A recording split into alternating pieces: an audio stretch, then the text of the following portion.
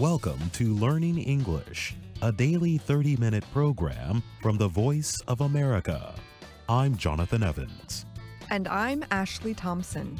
This program is aimed at English learners, so we speak a little slower and we use words and phrases especially written for people learning English. Today on the program, you will hear from Mario Ritter, Susan Shand, and Brian Lynn. Later, Kelly Jean Kelly will present America's Presidents. But first, here is Mario Ritter. Two men and a woman have won the 2018 Nobel Prize in Physics for their inventions in the field of laser physics. The Royal Swedish Academy of Sciences says half of the $1 million prize will go to Arthur Ashkin of the United States. The other half will be shared by Gérard Mourou of France and Donna Strickland of Canada. The Swedish Academy said their discoveries made possible tools made of light that improve scientific research, industry, and medicine. These devices are opening unexplored areas of research and a multitude of industrial and medical applications, it said. Mourou and Strickland are being recognized for their work on high-intensity lasers. The Swedish Academy praised them for developing a way to increase the power and usefulness of lasers. A laser is a device that produces an intense beam of light. In a report published in 1985, Strickland proposed stretching and then compressing laser light.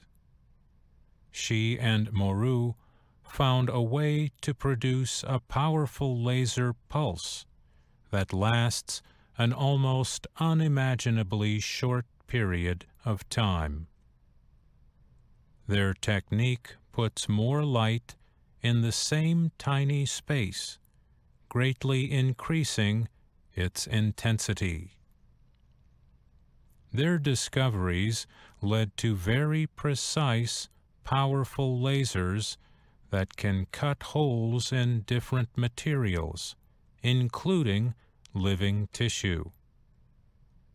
Such lasers are now used in corrective eye operations. Millions of these operations have been performed on people around the world. Strickland is only the third woman to ever win the Nobel Physics Prize. The first was Marie Curie of France in 1903. Strickland spoke briefly about the lack of women physics winners in a telephone call with the Academy.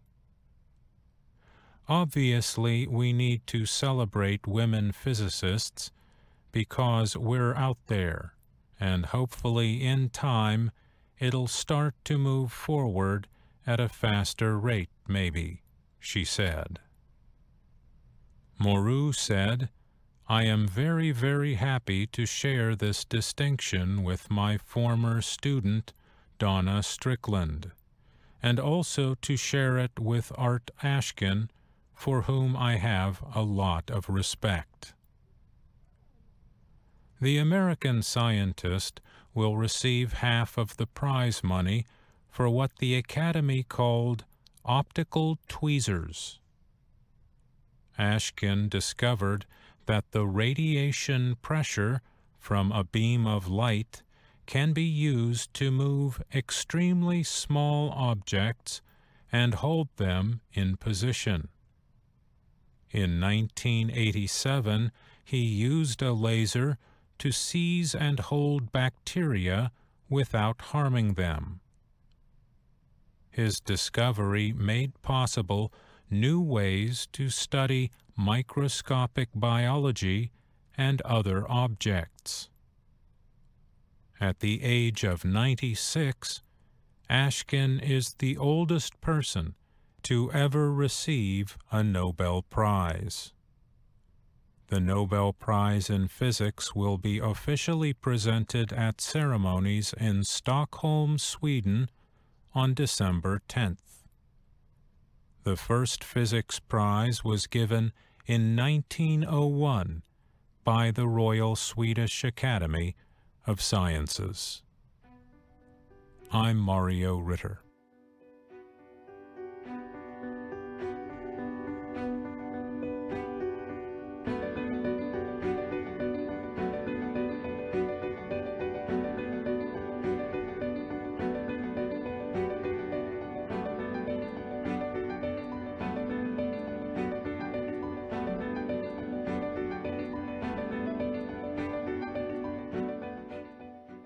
A movement in Myanmar to build statues of independence hero General Aung San risks renewed tensions with the country's ethnic minorities. It could also affect the ruling party's chances in planned elections, observers say. Aung San is the father of National League for Democracy leader Aung San Suu Kyi. He is popular in large parts of Myanmar, also called Burma. Aung San's critics are more likely to be found in border areas where many ethnic minorities live. Some there say the statues are a part of what they call continued Burmanization. They instead would like to see statues representing heroes that belong to their own ethnic group. In Kayah State, there have been large protests against a planned Aung San statue. If we're going to have statues, it should be of heroes in our state, said Mi, a civil society leader. He added that the central government should ask local people what statues they want. Ethnic minorities have long been distrustful of a central government dominated by the country's Bamar majority. When Burma gained independence from the British in 1948, representatives of ethnic minority groups signed a deal that would provide them with full autonomy. The agreement was never honored. The distrust grew stronger over many years of military rule. Armed ethnic groups operating in the border areas fought with troops, and strong hatred continues to exist.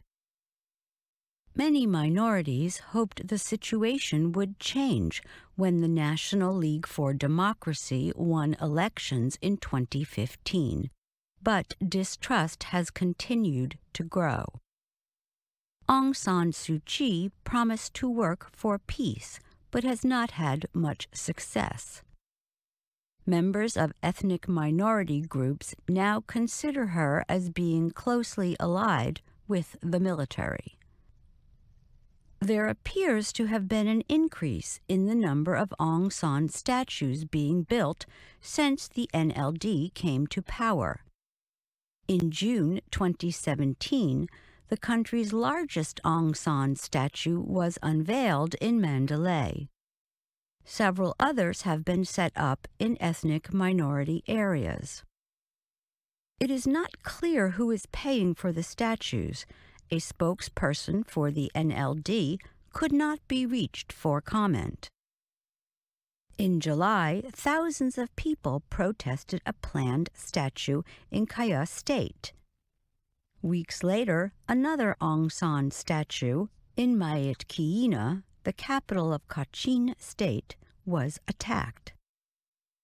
The editor of the Chinlen Post in Chin State, Salai Ho Lee, told VOA the state government is planning to build at least 2 Aung San statues there.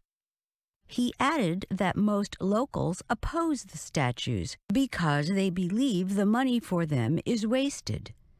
They believe the money should be used to help develop one of the country's poorest areas.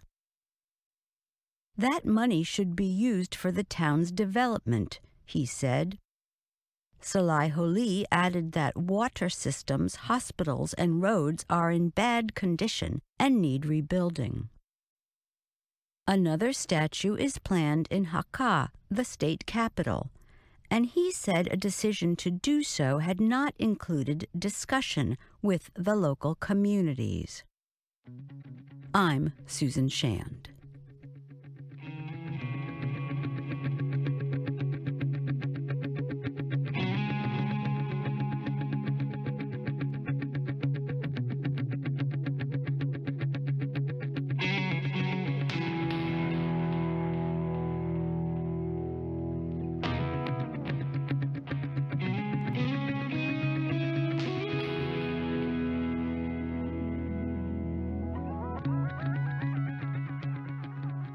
One year has passed since Hurricane Maria struck the United States territory of Puerto Rico.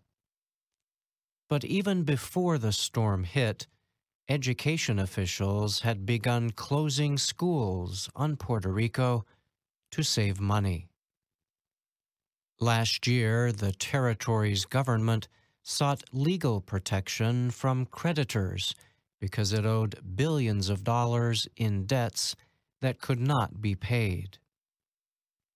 In the weeks and months after Hurricane Maria, the number of students on the island dropped as conditions worsened. Thousands of Puerto Rican families fled to the U.S. mainland. Many students ended up attending schools in Florida or other states along the East Coast. At the time, education officials reported that about half of Puerto Rico's schools had lower than normal student attendance rates. Only about 60% of classroom seats were filled. The government ended up closing nearly 300 schools. Education officials said the move was necessary to meet budget targets. But the closures created problems for Puerto Rican students and their parents when the new school year started a few weeks ago. With many schools closed, some students had to travel outside their neighborhood to attend school. Their parents were often required to find transportation to and from the school. The children also had new teachers and classmates to get used to. Ana Maria Garcia Blanco is the director of Instituto Nueva Escuela, a nonprofit group that works with schools all over Puerto Rico.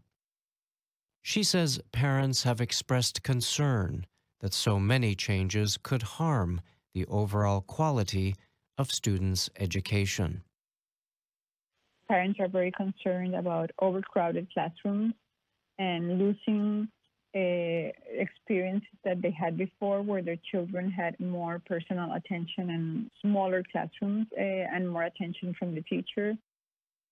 Garcia Blanco said another parental concern she heard is that even more schools would be closed in the future in an effort to cut costs.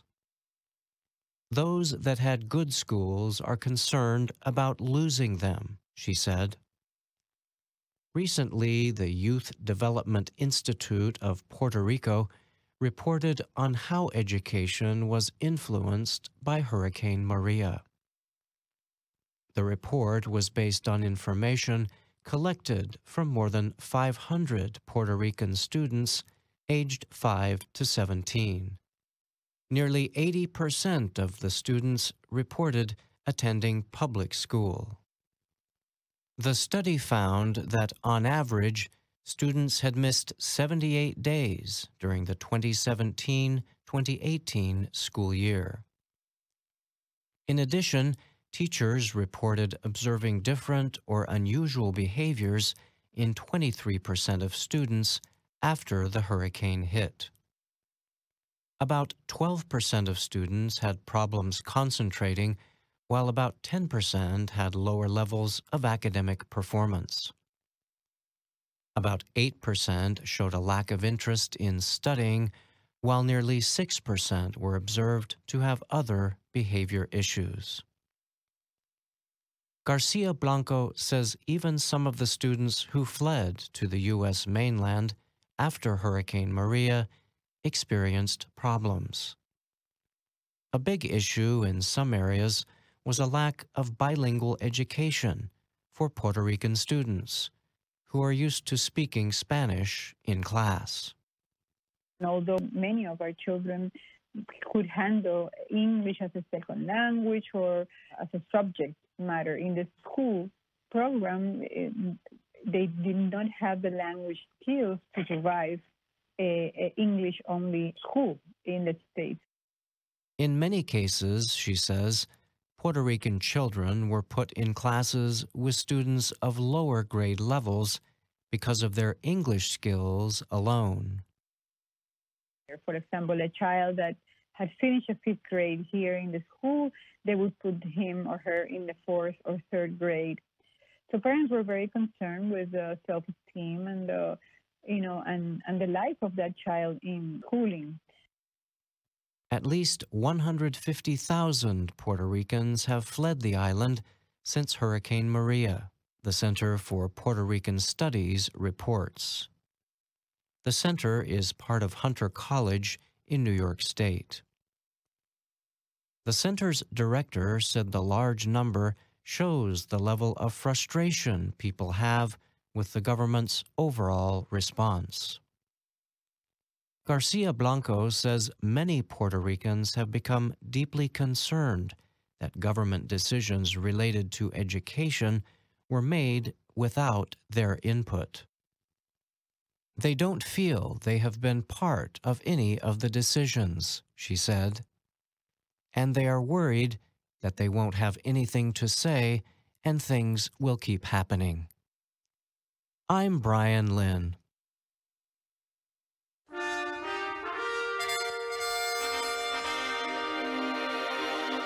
VOA Learning English presents America's Presidents.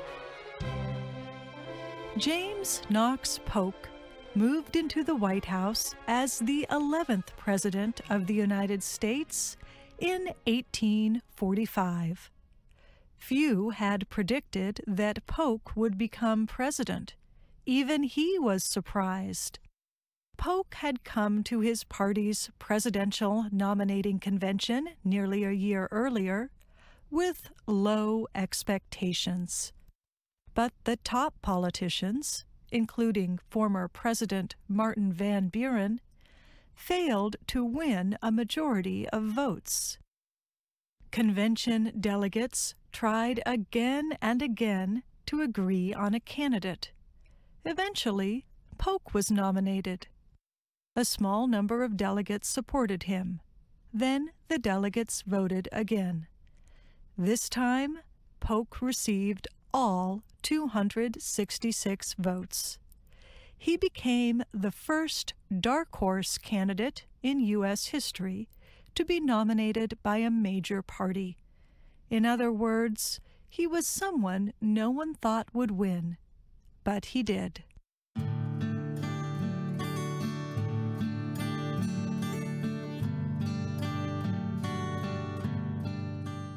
Polk was born in the southeastern state of North Carolina. When he was a child, his family moved west to Tennessee. At the time, Tennessee had few white settlers. Some considered it the wilderness. Polk's family did well there. His father became wealthy, buying land and enslaved people. His mother, Jane, who followed strict Christian religious teachings, gave her 10 children a good education. James was the oldest. He went to college, then studied law. When he was 25, he married an intelligent and wealthy young woman named Sarah Childress. The two never had children, but they worked together to launch Polk's political career. In time, Polk was elected to the Tennessee House of Representatives, then the National House of Representatives. There, he developed a close relationship with President Andrew Jackson. Since Jackson was called Old Hickory, Polk became known as Young Hickory. When Polk left Congress and returned to Tennessee to become governor, he supported Jackson's banking reforms. But soon the U.S. economy collapsed. Tennessee voters failed to re-elect Polk as governor, not once, but twice. So Polk returned to his plantations and waited for a chance to re-enter national politics. In 1844, Polk traveled to the city of Baltimore to attend the Democratic Party's national convention. He thought he could perhaps win the nomination for vice president. Instead, he became the Democrats' candidate for president. Several months later, he narrowly defeated the opposing party's candidate in the national election.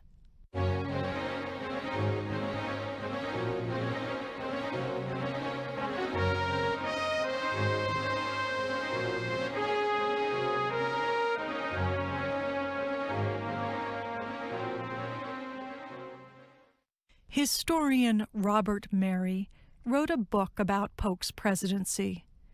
Mary says, one reason Polk won the election was the issue of Texas. Polk wanted to make Texas a state. He thought the United States could take possession of the area peacefully. The other leading candidates did not. Mary says the other candidates were right. The United States eventually went to war with Mexico, but Polk spoke for the American people. In the 1840s, many Americans liked the idea of expanding the country. They believed in manifest destiny, the idea that God wanted America to expand west, all the way to the Pacific Ocean, and take control of the continent. As a result, many voters supported Polk and his promise to add Texas to the United States. Polk took another unusual position in the 1844 election. He said if he won the presidency, he would serve only one term, that is, 4 years. Several previous presidents had served 2 terms.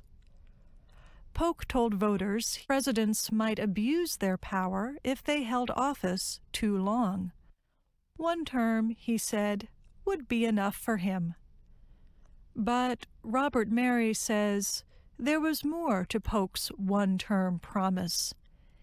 It was a political bet. Polk thought if he said he would serve as president for only 1 term, other party leaders might help him win. Then those politicians could try again to win the presidency in 4 years, instead of waiting 8. He was probably right. If Polk had not made the campaign promise, Mary says, young Hickory would not have won.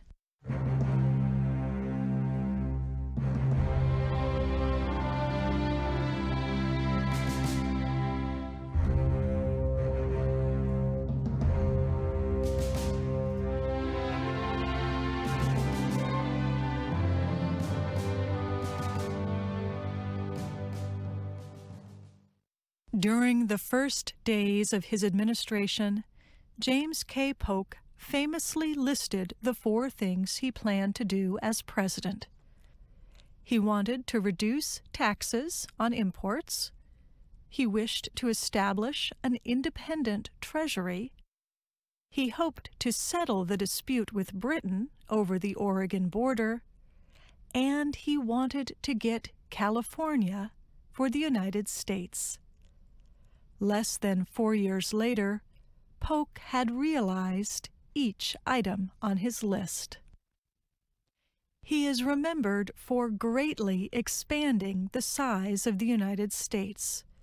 He successfully negotiated with Britain for U.S. control over territory in the West up to the 49th parallel.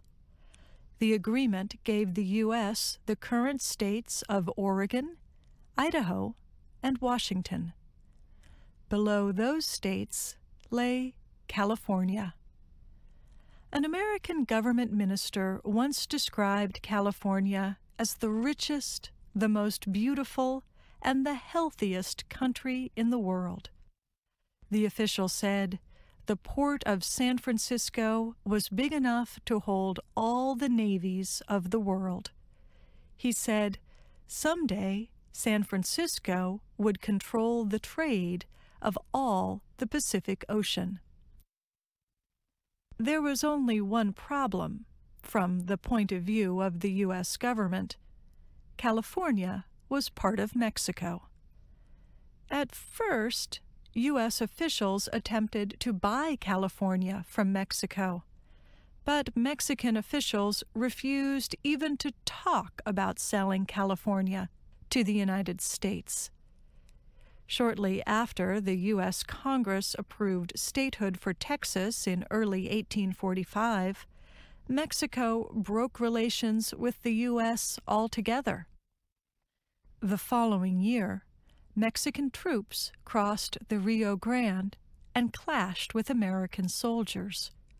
In answer, President Polk asked Congress to declare war.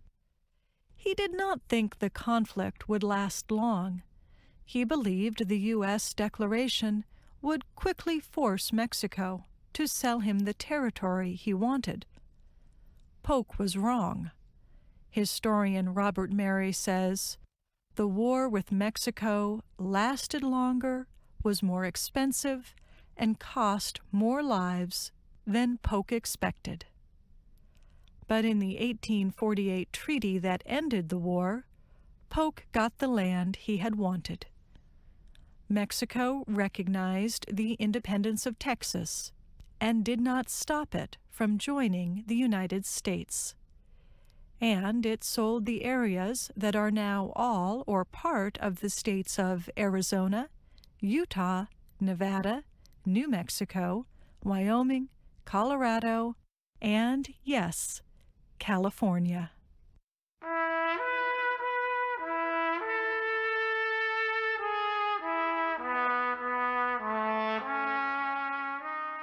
President Polk kept his promise to serve only one term. After 4 years, he retired from the presidency, traveled for a few weeks, and then returned to Tennessee to settle in a new home. But Polk did not have much time there.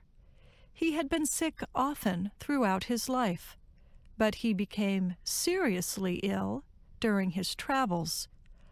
Only 3 months after he left the White House, Polk died. He left behind a much larger country, but a divided one. The issue was again slavery. Southerners argued that they had the right to take enslaved people into California and other former Mexican lands. Northerners opposed any further spread of slavery. The question was this: did Congress have the power to control or even ban slavery in the new territories? And that's our program for today. Listen again tomorrow to learn English through stories from around the world. I'm Jonathan Evans. And I'm Ashley Thompson.